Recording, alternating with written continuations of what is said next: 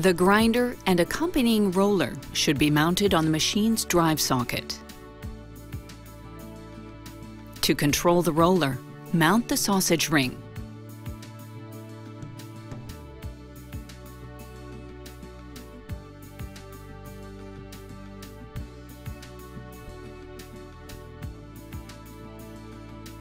Put the machine on its side and adjust the attachment so it is flat before you tighten the locking ring.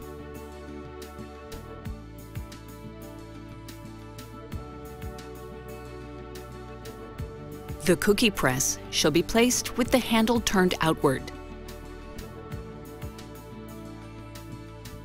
Mount the feeder tray.